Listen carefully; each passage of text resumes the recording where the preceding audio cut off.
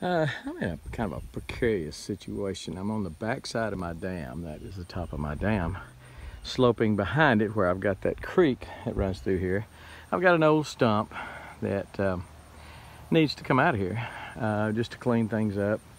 I've got some other trash and stuff that need to come in here with a grapple. But I can't get in here with a grapple because this creek, if I come down here with a tractor, try to snatch it with a grapple, then I'm gonna get stuck here in the creek.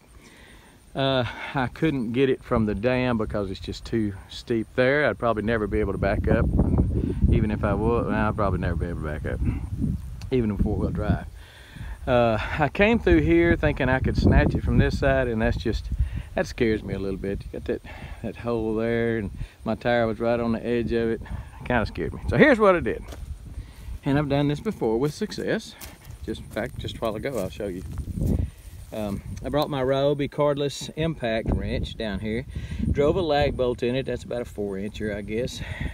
Hooked a chain on it, hooked a chain on my tractor, and if I can just get it down in the creek, I can probably pick it up with my grapple. But I'll try to drag it up the hill there, get it out of this creek bed. Anyway, but that's just one way when you have something that you need to get out of somewhere that's a little precarious, just a good way to do it. So I do not have the tripod down here, so I'll have to do kind of a reverse shot on the tractor and let you watch that. But here we go, we'll try to get it out. Another thing I did a year or two ago was to weld a ball on top of my box blade. That's a 5-6 foot box blade. Welded a ball on it, just real handy for things like this, or for going and scooping up a trailer. If it's too muddy to get in there with a truck, then I can pick it up with a tractor now. That works out pretty cool. You may want to do that. Okay, this is not going to be a great shot, but it is what it is. Pick up the box blade a little bit and try to frame it. Try to get you in frame here. There you go. Without me being in frame.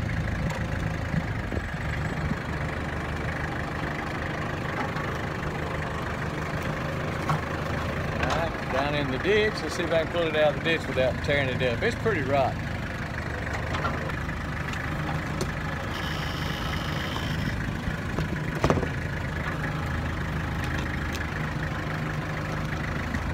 There it is.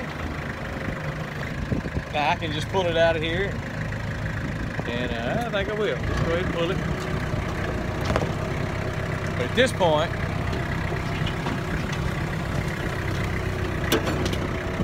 with a grapple, I can turn around and grab it with a grapple. But I'll show you one other thing I did a while ago that was for something that was really heavy and in a real mushy area. There it is. It's just gonna follow me home if I drag it. I'm gonna pick it up and go throw it in the burn pile. Take the bolt out of it. Don't ever leave nails or bolts or screws, and anything you're gonna burn, you're gonna find them later with a tractor tire. But I'll undo it with the Ryobi and then put it in the burn pile. I really like this Ryobi. Take it wherever you want to go, and don't make a little noise, but you can handle that, can't you? Not easy to do this with two hands. I mean, with one hand.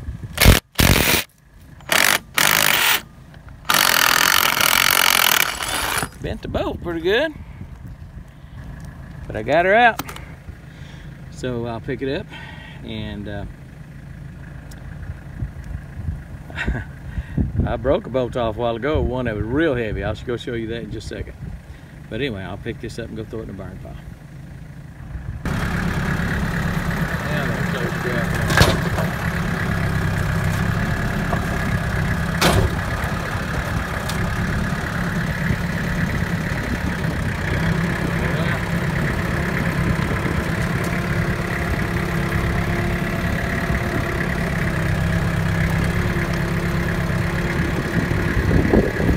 Look, folks, this grapple is about as handy a tool as you can possibly want. I know they're expensive.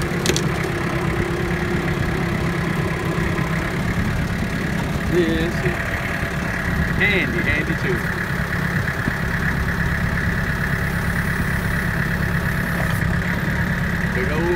Big old stump. We're going to burn pile now. So there's the other one I just put in a burn pile. This burn pile has been here for 5 years, maybe longer. Some of the first clearing I did back in the back. And you ask, well, why is it still here? Well, it's because it's bodark. Most of it is bodark, which is yellow wood. I think the Indians called it ironwood. Very, well, it just won't rot. It's very hard wood. It's hard on your chainsaws. That is a bodark right there.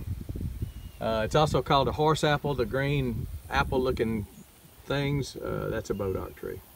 Anyway, that's why this hasn't rotted down and mulched down in 5 years, is because most of that's bodark, and it would be there 100 years probably. It just won't rot.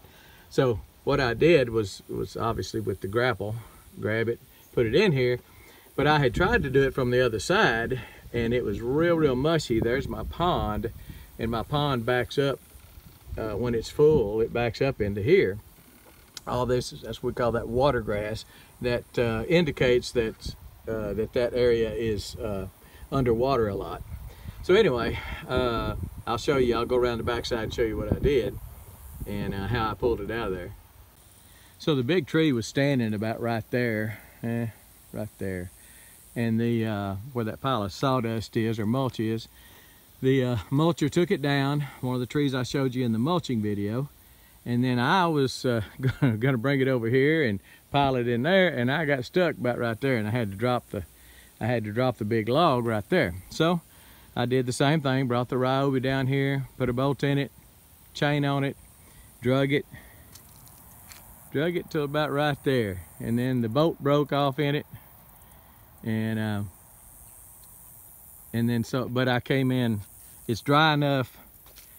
Because of the grass holding the sod together, it's dry enough here, so I just came in from the side, picked it up, and then put it over here in this burn pile. Anyway, that's just a good way to do stuff. Especially if you need to drag something, or if something's in a precarious place, get you enough chain together, straps together, something like that, to drag it to where you can get to it by other conventional means.